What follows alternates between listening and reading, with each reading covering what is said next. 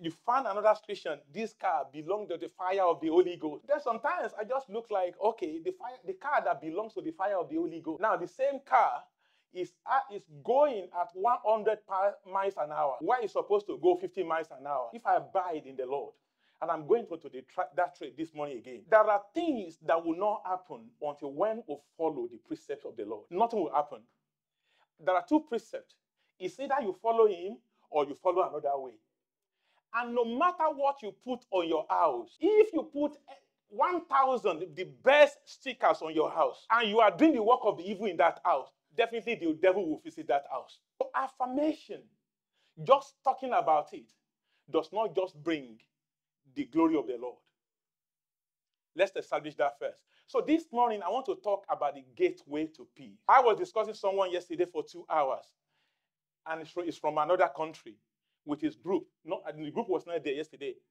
And he was saying, like, this thing is just like a revelation to me. I said, God is taking us away from theology, and he's taking us to the spirit of life. I'm not speaking theology. Hello? I'm not doing what? I'm speaking the what? The art of God. Because when you come to the New Testament, Paul gives us definition of what is happening in the Old Testament. He gives us understanding, something we don't understand.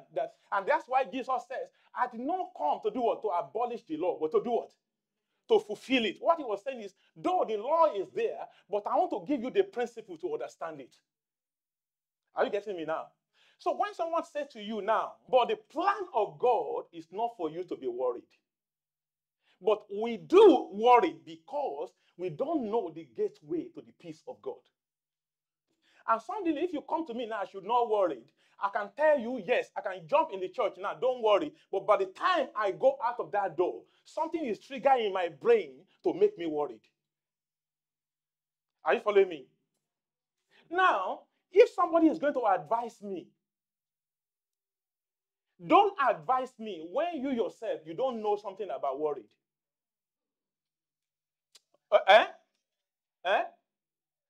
If Shubobi, my daughter, now comes to me and say, Pastor, don't worry. All I will do is I will say, wow, thank you. But inside my brain, I was thinking, what does she know about raising up kids? Isn't it? Because your reality does not match my reality. Do not worry. When you wake up in the morning, there's no food to eat in the afternoon. You are telling me, do not worry. But it is okay when you are alone. You can manage things. You can say, praise God. You can come to the church. Yes, glory be to God. God is good. You can shout. But when someone now comes into your life and you are responsible, the worriness sets in. My younger brother will call me and say, brother, Nigeria is tough. And I said, tell me when it's not ever tough. I said, but everything has changed. Even not, I said, okay, I will tell you a story. When you were young, when our mom died and I took you away, and I took my sister away, do you know anything about poverty? When you wake up in the morning, the only thing you ask me, brother, what am I going to eat? But you don't know where I get food.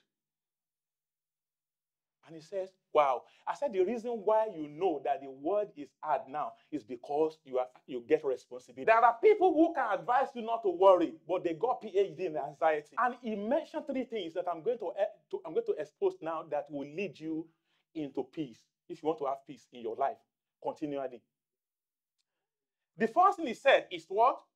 He said, let everyone see that what? You are considerate in what? In all you do. What is meaning of to be considerate? And if you go to verse 8, he gives the clue. He said, be thoughtful. To be considerate is to have a careful thought. If you follow that scripture, what you do what? What you need. And God pray to God to give you what? What you need is not what you want. Yeah, it's not what you want. What you want. Do you know most of the things that cause trouble in our mind today is what we want? Careful thought. Okay, I'm asking God for something. Have you ever sit down and have a careful thought of what you are asking God for? This is why when we go to prayer meeting, everybody having general prayer meeting, isn't it?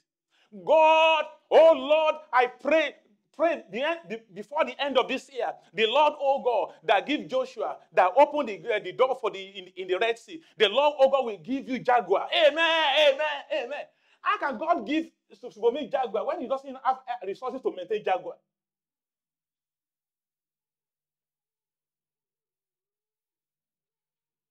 Oh, you think I don't have faith? You are looking at me like that. Yeah, you don't, then there's a blanket faith now because it's not a blanket faith. This is what he said. He said, consider what you are asking for. You have to have a careful thought. When I want to pray to God, I need to do what? Have a careful thought of what I need, not what I want. But what happened is, this is where jealousy and envy comes from.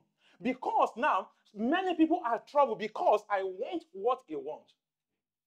And God says, well, you are not get what you want because this is not what you need. Many years ago, I am like that. And what worried me so much is not because of what God has not given me. It's not what God has not, what I've not received. Because when I see someone giving testimony, I say, hey, Chloe, what happens to me? Am I not praying? Am I not praying enough? Just because someone buy 5 bedrooms house, does that mean that you need 5-bedroom house? Do you know the reason why many people are suffering today is because what they are going to say, I want this. I just want that. Paul was saying, you know what? It's not what you want. It's what you need that will bring peace into your mind. Don't let anyone push you. Thank you so very much for watching Liberty Family Church on YouTube. For more messages, chats, and other Christian content, please subscribe and like our channel. God bless you.